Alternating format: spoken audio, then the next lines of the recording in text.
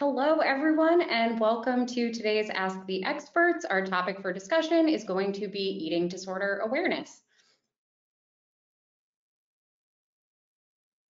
My name is Dr. Jamison Merrill, and I will be your facilitator for today. But without further ado, I would like to introduce the rest of our panelists. So we'll move on to introductions, and we'll go through your questions and wrap up with final thoughts at the end. I'll turn it over to Erin to introduce yourself if you'd like to say a few words about yourself and your practice.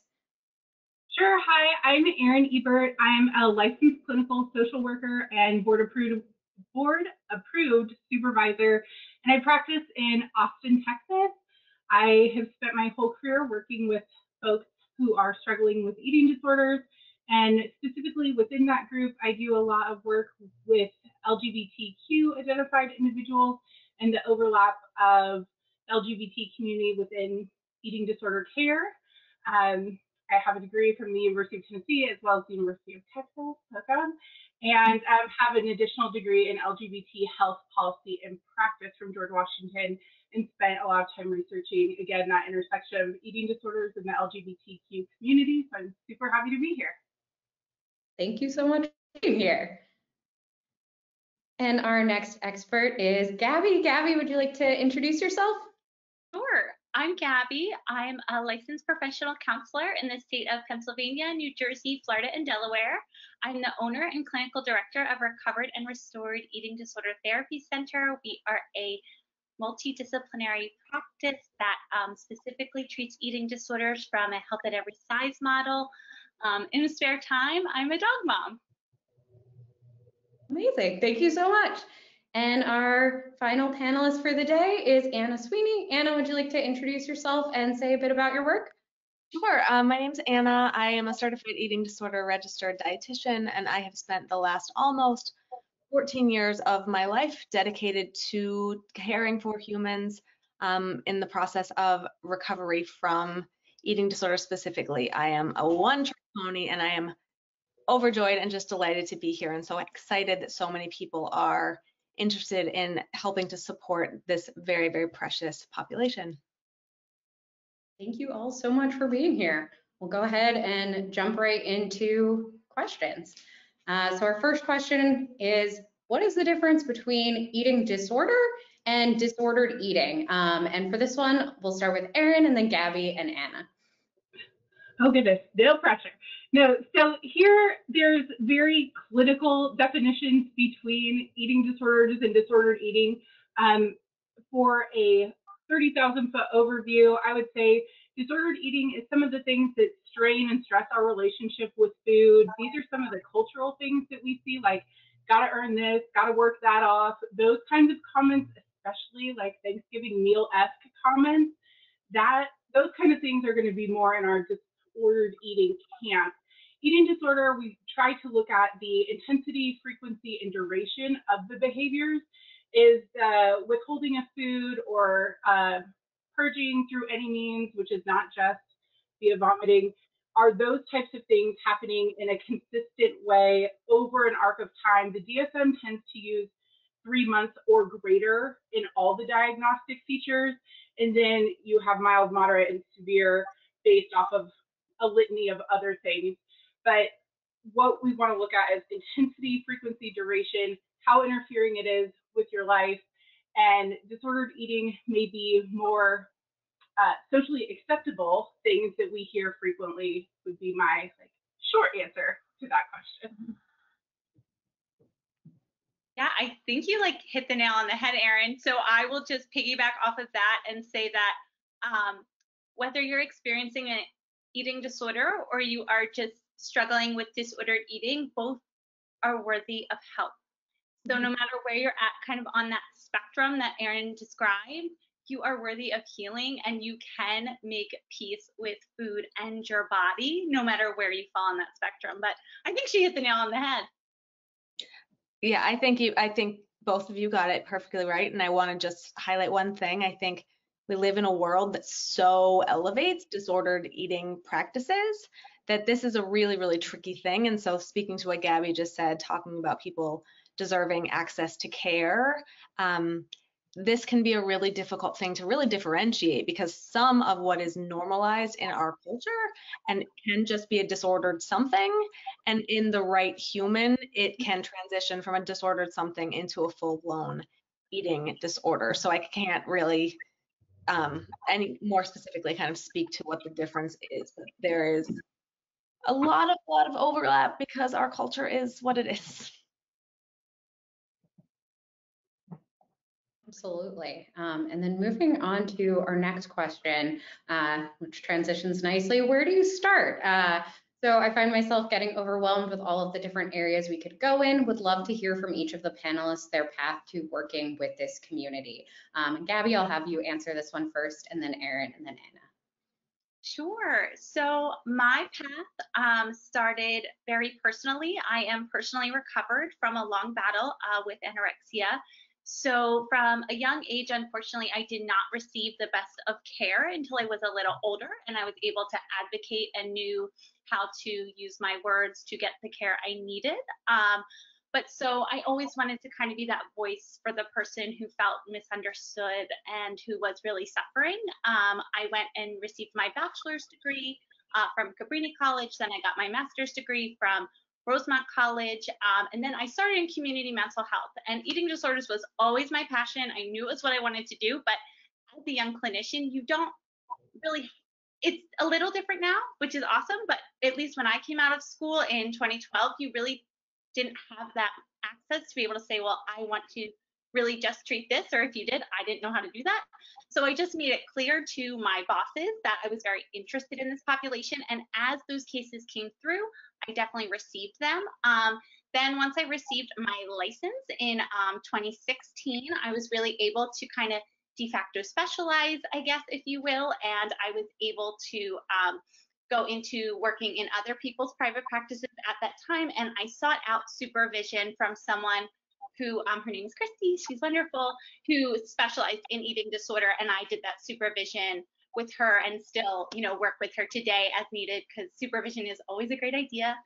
And then as I really grew in my practice and also grew in my recovery, I just more and more specialized. I also took trainings through Jennifer Rollin, Dr. Colleen Reichman. They have these great online trainings, super affordable and very, very applicable to anyone wanting to learn about eating disorders.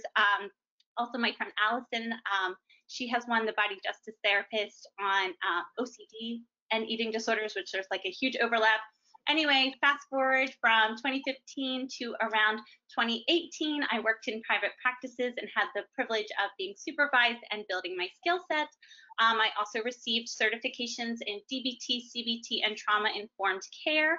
I also have background in ERP and ACT, which are good kind of baselines for treating eating disorders. And then I opened up my private practice in mid 2019, pre-pandemic, and it's really grown from there.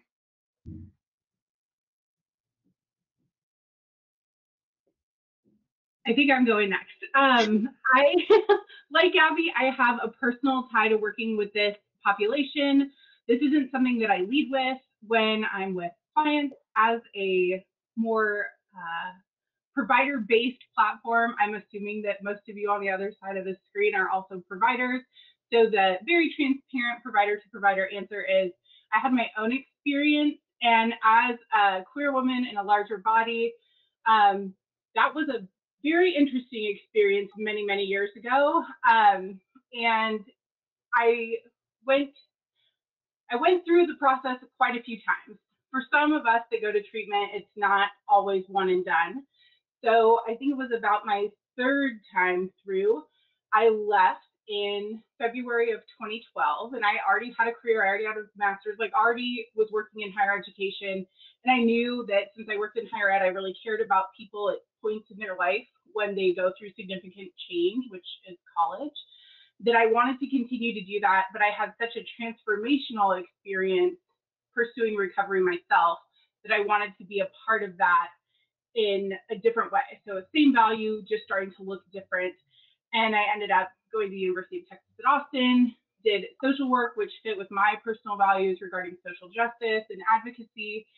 And then I was the person that did everything you're not supposed to do. I went into school knowing I only wanted to work with eating disorders, was not interested in any other population. They said, do not get your heart set on one internship. I totally did not get it and was devastated.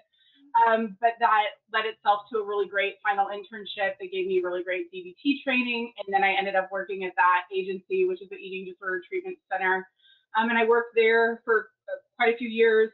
Then I went and did some visiting therapist work with Anita Johnston and Icono in Maui, and then have a private practice now and supervise folks. But for me, really the pathway to working, I think, with queer community and eating disorders came because of personal experience and watching people become well or attain recovery and then come out. And I was very curious about this link between coming out and getting to be who you are and healing from the eating disorder. Like, this is just too coincidental.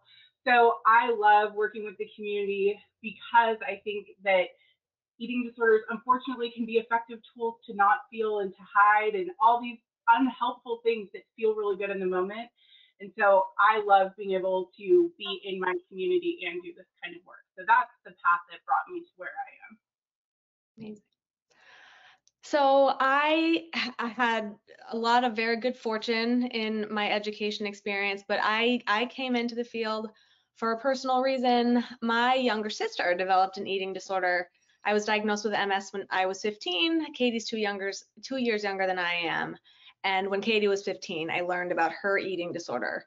And then I got her in my car and I yelled at her on the way to the mall, telling her she was so smart and so good at sports and so like everybody loves you. Why would you do these things? Like having no idea what was really going on for my baby sister. And so I went to school and I graduated undergrad in 2.5 years because I wanted to like do the things before I couldn't physically do the things, not knowing when I was 18 years old that MS would actually do a thing to me. I'm not 15 anymore or 18, so it has, and I'm still here.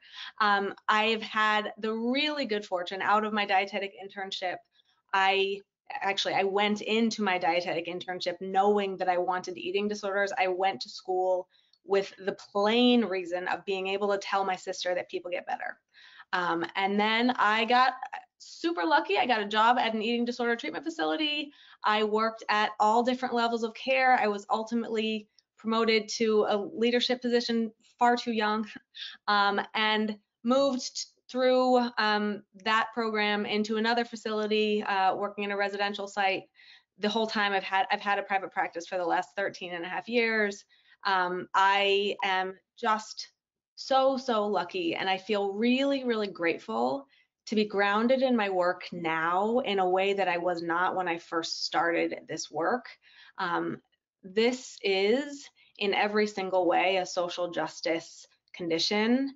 And thinking about the complexity of our clients and the needs of the people that I work with, have the pleasure of working with, thinking about them as whole humans and really reconceptualizing care, has allowed me to, become the person and the practitioner that I am.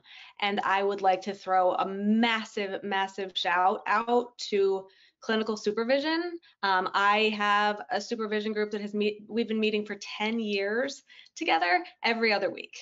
This is a crew of practitioners who have been actively engaged in eating disorder exclusive work, and like we're learning all the time. So start where you start and ask a lot of questions. Fortunately, there's such a cool community on social media, and many of us are like super happy to have conversations and point you in directions of resources. Yeah, there's a lot, but start someplace. That's amazing. It was really great to hear about everyone's journey. Thank you all for sharing your stories. Move on to our next question, which is, what are the best screening questions to identify possible eating disorders early in treatment? And Erin, I will turn this one over to you. Sure. So depending on what part of the world you come to us in, meaning are you a dietitian, therapist, psychiatry, right? We have all kinds of different perspectives. If you're someone that uses SimplePractice, there's even a form that you can put in SimplePractice and utilize. It's the E26 is known as kind of one of the scales that you can use. Unfortunately, it's not always the best, especially if we're looking for a binge eating disorder. It may have some problematic things because it's a little old.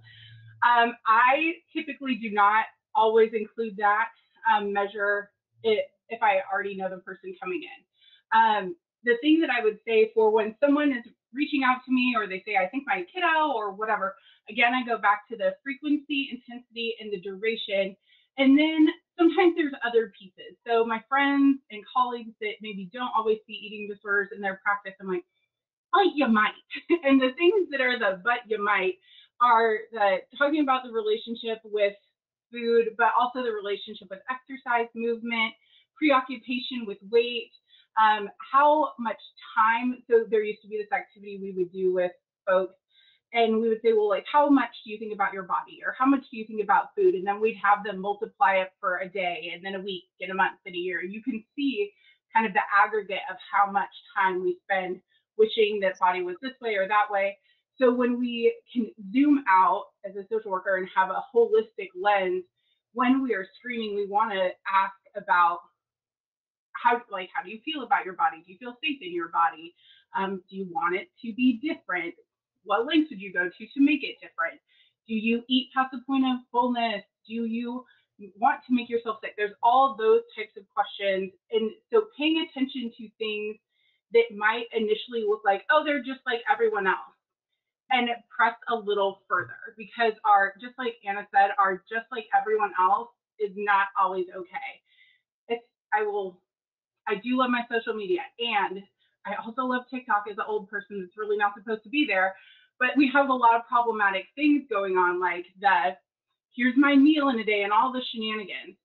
So one of the screening questions is really your ears, like listen and what is happening, and don't be afraid to ask more. You can say something from an evaluative standpoint and say, tell me more about that, without saying, and how many times do you do this per day, right? Like, we do not have to be robots, but be curious and kind, not curious with judgment. That is the, I guess, trickery is not even the right word. That is how I approach diagnostics, especially if they're not someone that is coming in with a self-report. Mhm. I don't know if there was instruction about who's going to talk next, but I'm going to talk right now, if that's okay. And I might have just messed that up, and I'm sorry. So I'm not, as a dietitian, I'm not a diagnostician. I am always asking about relationship with food, relationship with body, like how are you feeling in terms of navigating self-care decisions. And as an eating disorder dietitian, my clients are pretty self-selected, but I think we can be really general and actually just generous as humans, as people that are receiving input from our clients, in terms of digging a little bit deeper, asking questions about how things feel, how much space and time decisions around food, decisions around like getting dressed take, like just simple life things. For me, it's just about being generous and curious with our clients.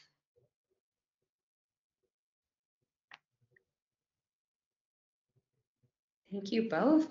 And our next question is, what tools and interventions work well in treating anorexia or restricting behaviors? Gabby, I'll turn this one over to you first, and then Erin.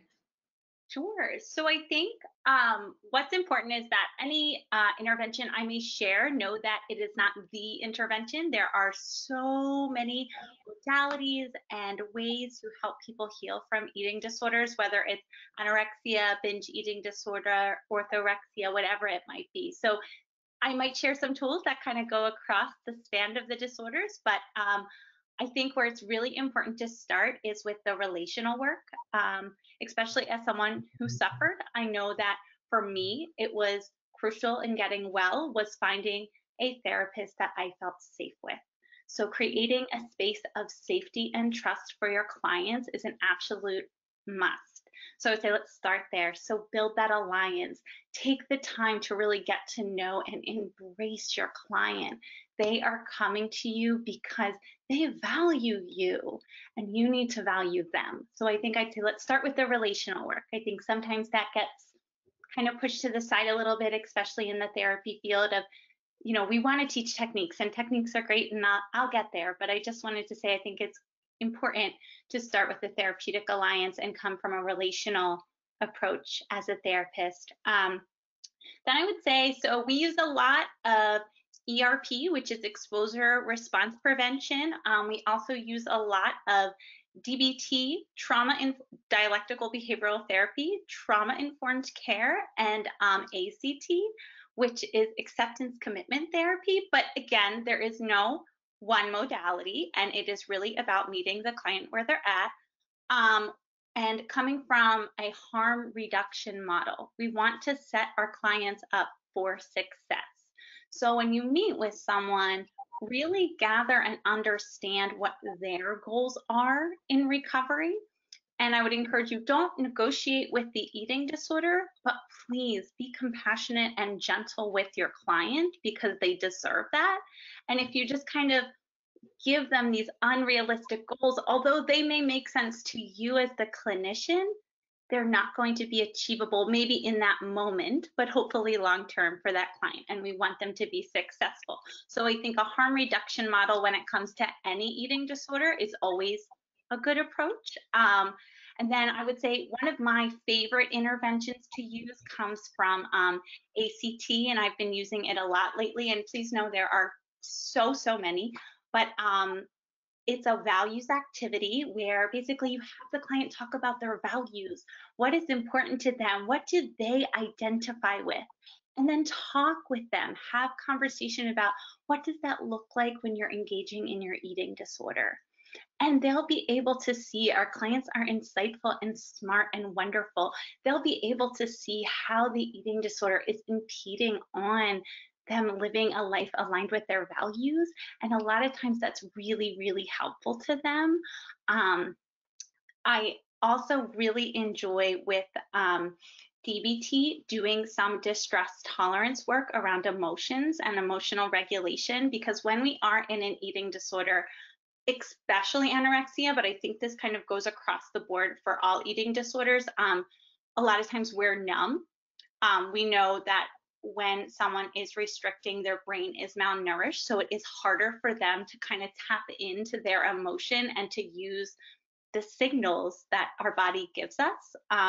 So I would encourage them to sit with different feelings and kind of process those feelings out with them, because it's about the food, it's not about the food. It's about the body, it's not about the body. But as the therapist, my job is to help the client figure out what's driving the eating disorder so that we can help it to kind of calm down, and then we can continue to heal and apply these interventions in our day-to-day life. But those are just two of like so many.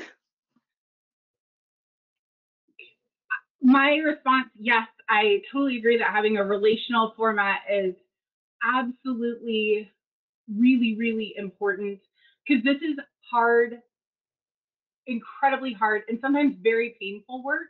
I think for me, when I'm thinking of working specifically to the question, anorexia and restricting behaviors, I think of, yes, the harm reduction model. I love ACT. For me, one of the biggest things here is, since I have such a long history working in treatment centers at every level of care, not necessarily fighting and getting in that tug of war. One of the ways or tools that I think is really helpful with this, to me, is the ACT matrix, where we talk about the values of the client. So again, these are not my values, these are the client's values. And the example that I use frequently is, if you are or have been at an eating disorder treatment center and you do not complete your meal very frequently, you might be presented with the opportunity to have a nutritional supplement. This is so fun.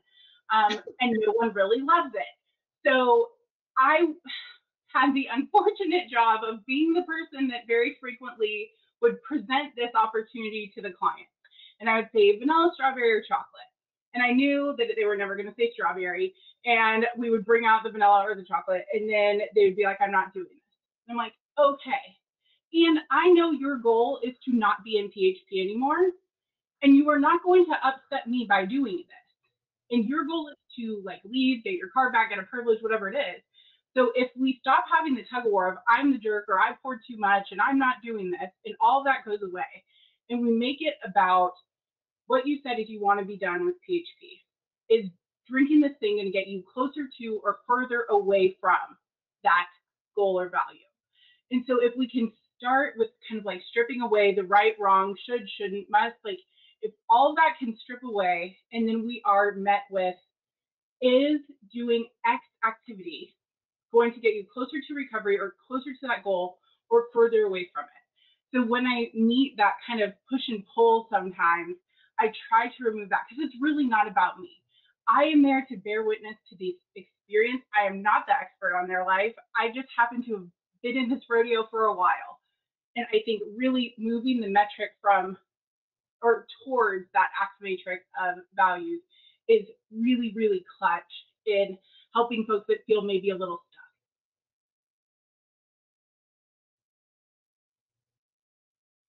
stuck. I heard you. Okay, I'll talk now. So I think the most important thing that I am thinking about with regard to treating eating disorders is just a gentle reminder that this is an interdisciplinary experience, right? There's a reason that there are therapists here, and there's a reason that I'm here as a dietitian, and all of my my clients are seeing medical doctors, they're seeing psychiatrists, they might be seeing, you know, other auxiliary treatment providers. Nothing happens in a bubble. When it comes to working with restrictive behaviors from where I sit, I am thinking about, in keeping with what Gabby and Aaron were speaking about in terms of harm reduction, this might look like making a list of foods to incorporate and thinking about like a hierarchy of your foods and thinking together with my client, because nothing that I do, at least at this point in my life, it was different earlier in my career.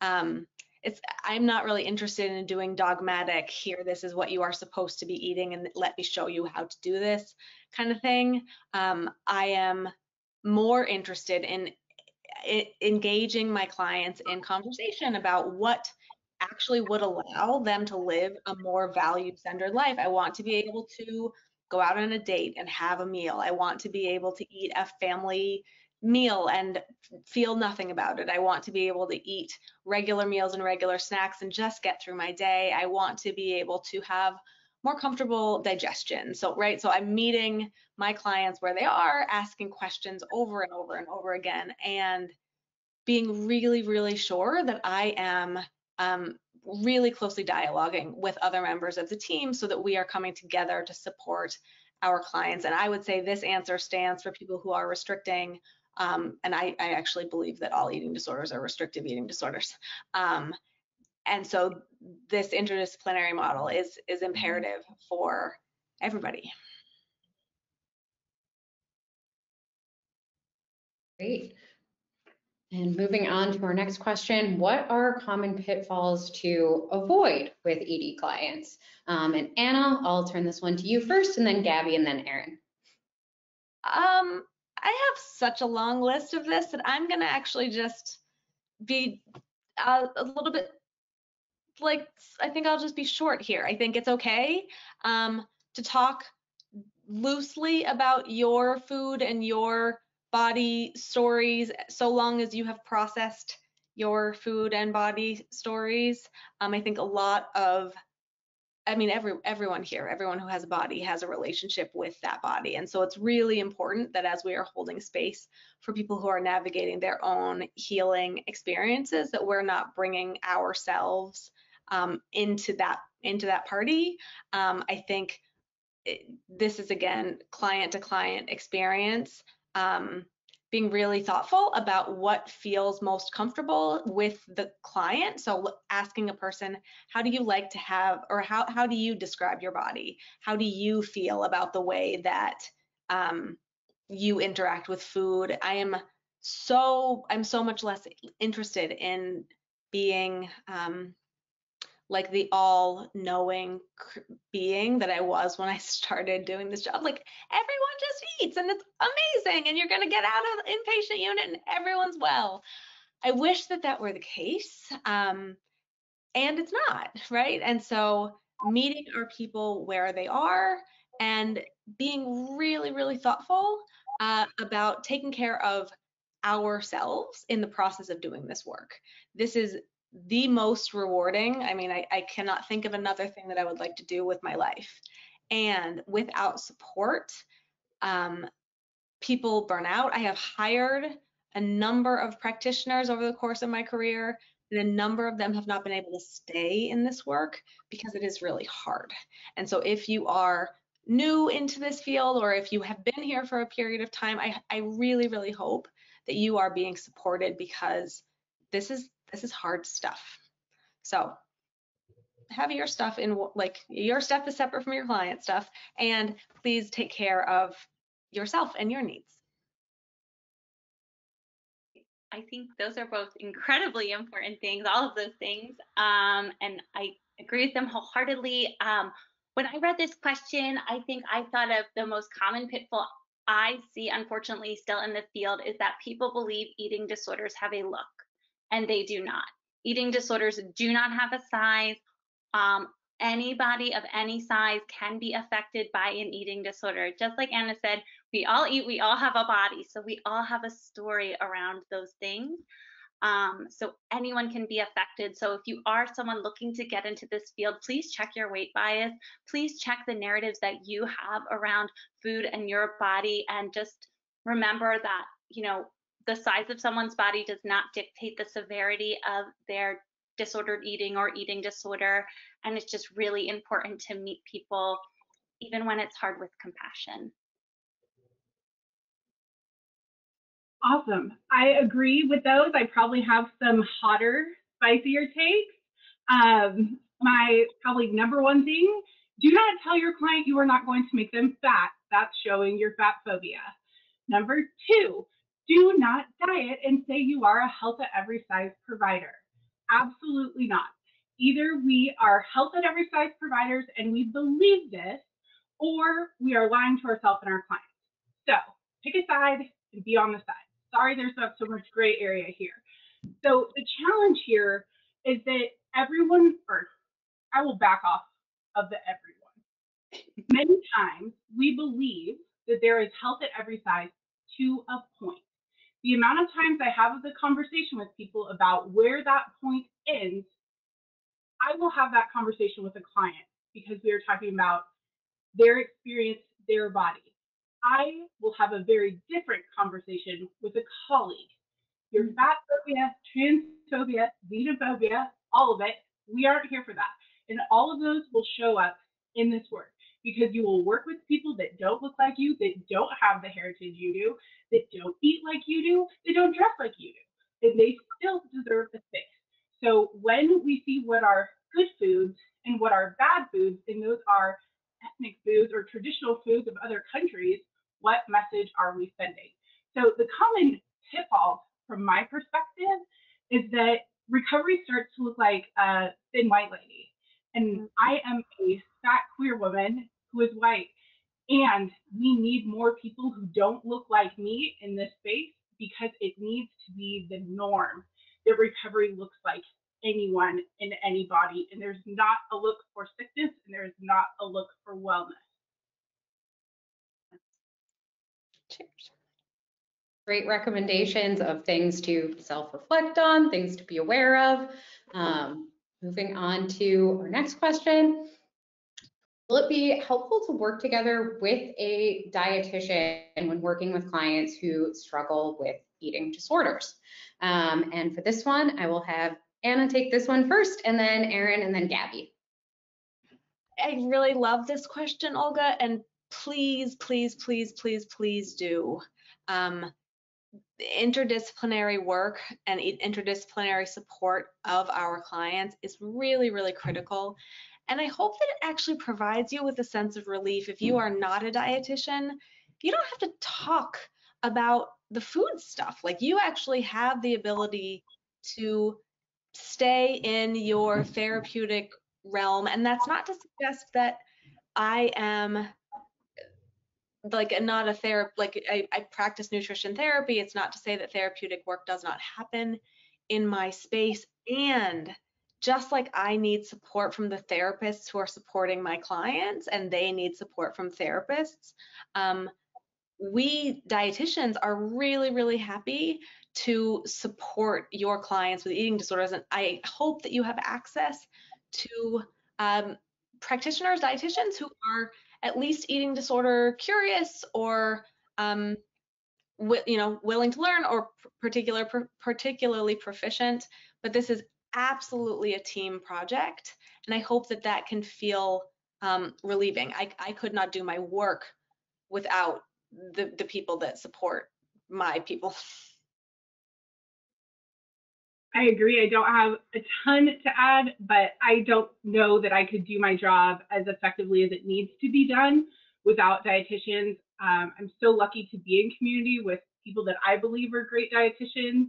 For me, it's really important that these are trusted colleagues that I have kind of vetted, not saying if I don't know you, you can't sit here, but I want to be able, like a lot of my clients, there's some that I have worked with from middle school, high school, and I'm like, I don't want to take these people whose lives that I have gotten to be a part of and kind of turn them loose with someone that I don't know what their perspective is. So to me, a dietitian is incredibly helpful, so necessary. And sometimes, let's be honest, this can be an acute population. And holding someone's hand while you have a tough case is really feels a whole lot better when you have more people behind you. So I think, yes, absolutely dietitian. And then my 1B behind having a dietitian is having a medical doctor, psychiatrist. Like I want to have the whole team. That interdisciplinary team is absolutely critical. I second and third that. That was absolutely on point. A team is so, so critical. I think one thing I just want to note that having a team is a privilege. Both as providers, it's a privilege to have a teammate or teammates, but also when we say to our clients, hey, I need you to see a registered dietitian, you should try to help them find one. And it, like Erin said, let's have it be someone that you trust and you feel good about. They should be health at every size. That is imperative when working with this population. But remembering that adding anyone to the team is a privilege and we can't make it an expectation. We can just make it a recommendation.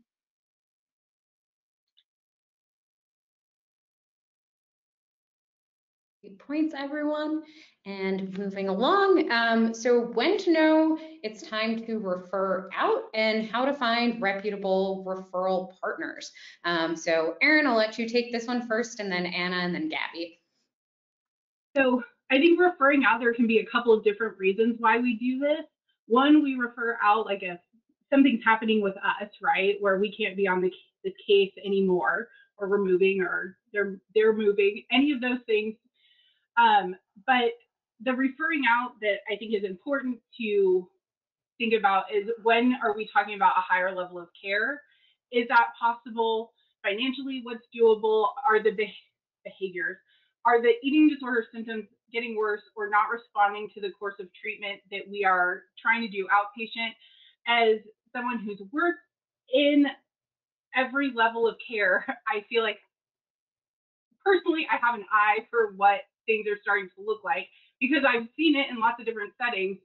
But the thing that I would really encourage is to start the conversation sooner than you think you need to, because the amount of time to get someone on board, the amount of time to get them warmed up to the idea, to do the assessment. And what is heartbreakingly terrible right now is that the amount of folks experiencing eating disorder, either resurgence or new eating disorder diagnosis in COVID-19 is completely out of control, which means the wait list to get into somewhere is really disappointingly long. It is so heartbreaking. So now we have a situation where people that need residential might be in partial hospitalization because we're waiting for a bed. And all of the levels of care are more acute than they would have been maybe 5 years ago. So that might even mean that us as outpatient providers are holding people that could really be in a different level of care. And if you are doing that, please take time for yourself, be in supervision or consultation, be in community. And I think that's the second answer. How do you find reputable referral partners? In my town, we have something called CTED, Central Texas Eating Disorder Specialist. There's HEDS, which is Houston Eating Disorder Specialist. Find people in your community that do this work, lean on them, get their opinion. And there are, I mean, and I said, I think we all have public Instagrams. Find us, we'll talk with you. There's a lot of people doing this work that want good work to be done. So please don't let the referral piece of like, where do I send someone or what can I do be a scary barrier, and start the conversation early.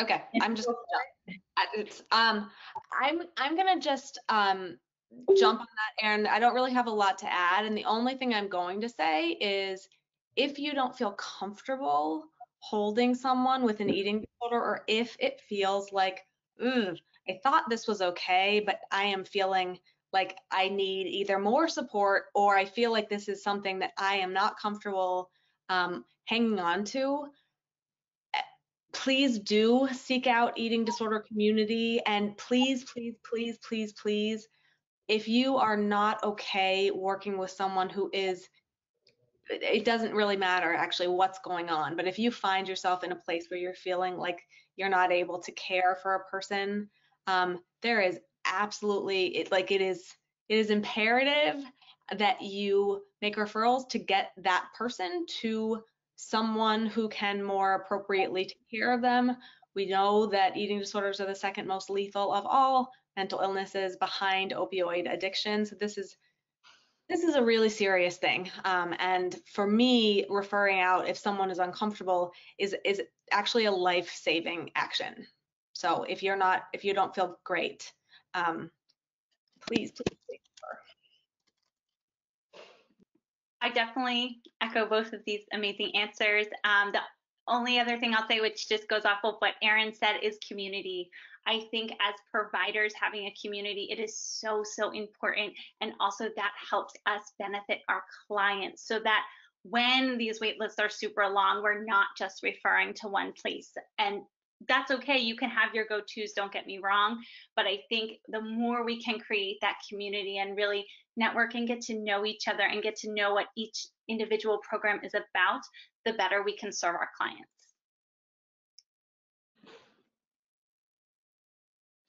Excellent, thank you all.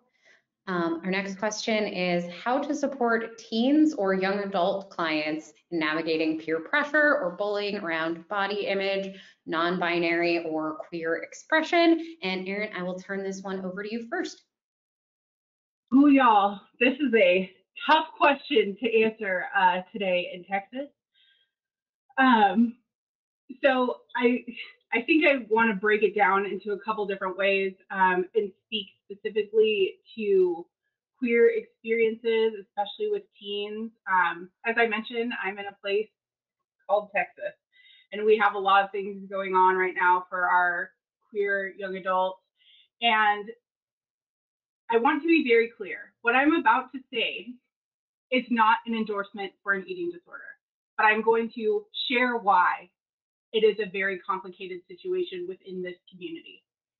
Typically, eating disorders are seen as not helpful or not a good thing. Yes, I think we can agree. The challenge here is that sometimes an eating disorder is actually wildly effective at helping people avoid things they do not want to feel in their body. So if I am talking to someone who is not feeling at home in their physical body because it is not the right sex, it is not matching how they feel internally, not eating can stop breast development, can stop hip development, can stop period and menses. And when those things make you feel not good and make you feel dysphoria, well, an eating disorder is pretty damn compelling, right? So there is a completely different set of things that are happening, especially if people cannot access affirming care. So when we are looking at how do we help teens or young adults who are navigating peer pressure with their bodies and who they are, well, let's stop. I'm going to say it anyway.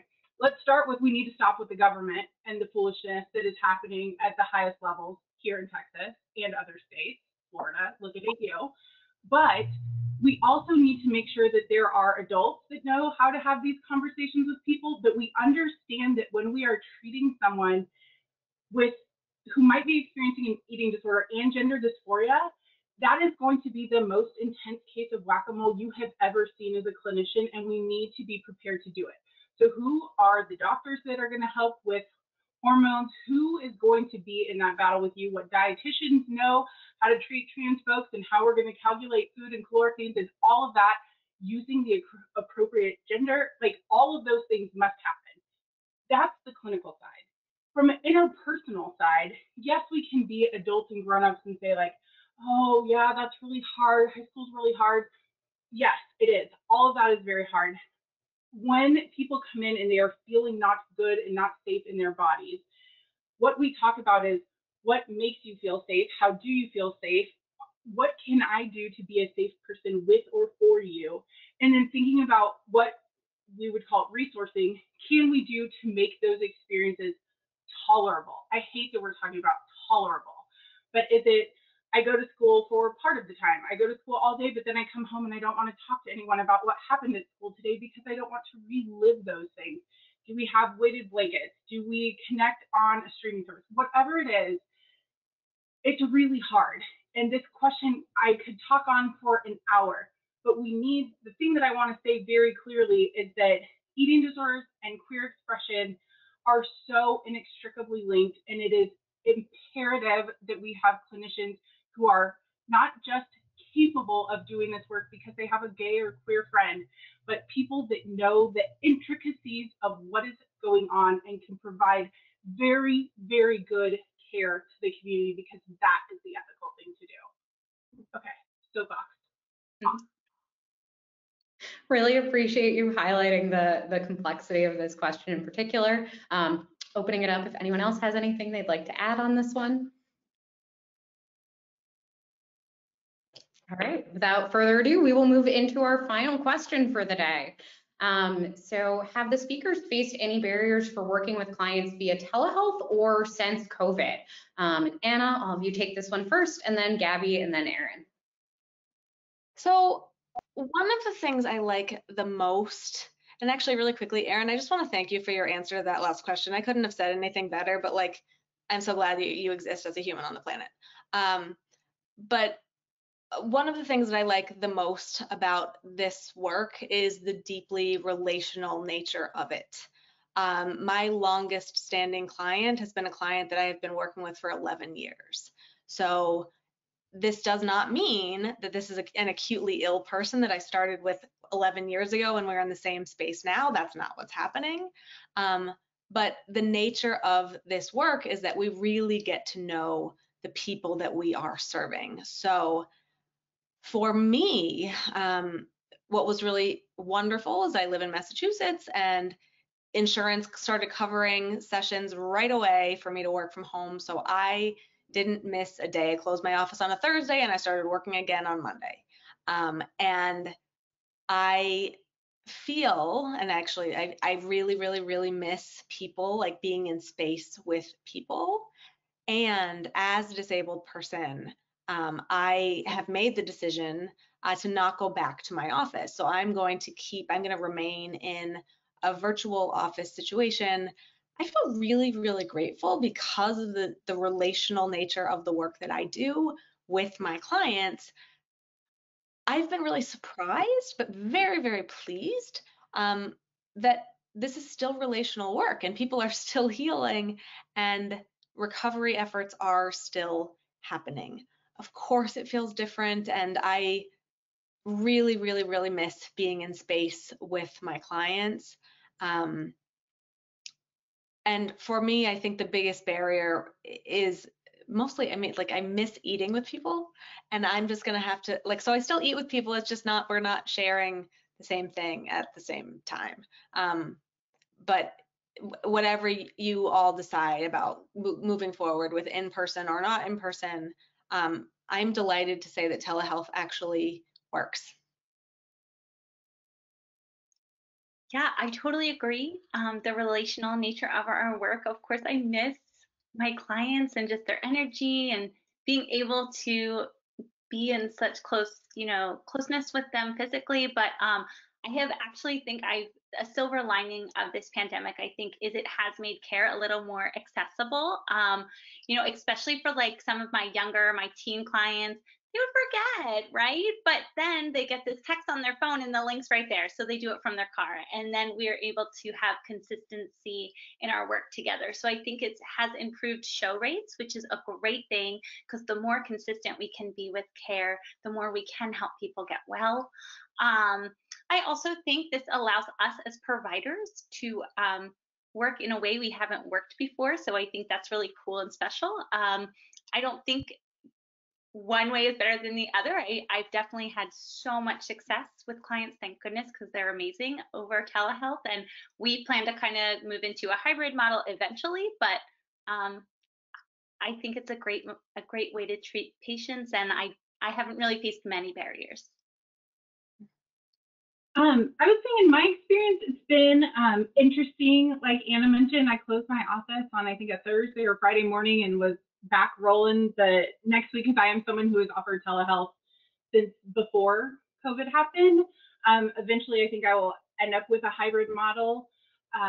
For me, some of the challenges have been, I just don't even want to talk about insurance, but there were some insurance challenges early on in the pandemic with coverage and different things. So I think that is always adds a layer of nuances that insurance always does. The other piece I think here that is important, maybe it's just because of the age of folks that I work with very frequently, is I think that COVID has really brought the idea of like a national licensure or the ability to practice in more than one place is really important. As I see college age students and got to stay with some folks because they were doing school from home longer than normally anticipated, that was great. The other barriers that I think are maybe for like the moms I work with, getting some like peace and quiet to themselves, finding time. It's been really interesting. I love my field, I love my profession, and I think sometimes it gets taught in a silo of like, here's the perfect way to do social work. And literally none of us were taught like, oh, by the way, social work is going to be from your bedroom, or I call it my office. Right behind this fancy little screen is my closet. So when we think of these things where our clients are now in our homes, our lives, our space, the intensity, at least for me, has been a little bit different. So I've had to be much more intentional with taking, what does my caseload look like? How many people can I see in a day? Those kinds of things I think are also implications from being virtual and not having that same separation of space that I once had. Thank you all. And now with our remaining time, I want to give each of you a chance, if you have any final thoughts, anything you'd like to speak to that we haven't touched on yet today, or anything that you'd like to share with our guests today. So for final thoughts, I will turn it to you first, Gabby, and then Anna, and then Erin to close us out. Sure. So thank you everyone who jumped on today and gave us an hour of your time. That was so awesome and kind. I think one thing we didn't get a chance to really talk about too much is health at every size. It is a social justice movement that is imperative that you are rooted in if you are treating eating disorders. If you want to learn more, please reach out to me. I'm sure any of the panelists here can absolutely speak to this and send you in the right direction. But if you are a provider who is treating eating disorders, you must be rooted and grounded in health at every size. All bodies are good bodies.